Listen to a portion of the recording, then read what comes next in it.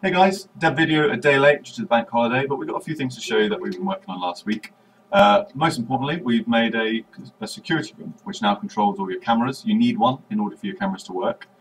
Small thing there, good stuff's made it where it's not accessible to path, so now you need to make sure that all of your dens, so your research den, your explorer den, they're all connected to path, otherwise they won't work. If they're not, so say for example you have an expedition going and then you remove path, it will then pause. When it pauses a little bit, I think I can show that here.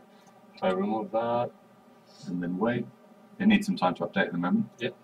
And if I click that, oh, it doesn't even allow me to open it. I disabled that. Yeah. So it's not working at the moment. As soon as we connect it again, And it should work. Again. So that was just an extra small thing that we needed to add. So if you want to hire somebody for the security room, you click on the room itself, and now we've basically started working on this new list system. Do you want to explain how it works? Yeah, so on the list you'll be able to see what your guards are up to. You can click on the icon so you can see where they are, and it just helps. It's another tool for you to manage your park better. And we're going to apply this list to museum objects, stalls, donation boxes, guests, so you can figure out what's going on with your park. Yeah, and seeing what's in their head.